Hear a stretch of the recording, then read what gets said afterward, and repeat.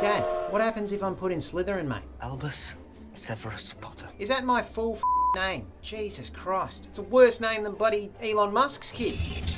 You were named after 2 headmasters of Hogwarts. One of them was a Slytherin. Yeah, but didn't he murder the previous headmaster in cold blood? Bravest man I've ever known. But Dad, I don't want to be in Slytherin. It's filled with If it really means that much to you, you can choose Gryffindor. What are you talking about? The Sorting Hat takes your choice into account. Well, that's useless. What if everyone chooses Gryffindor?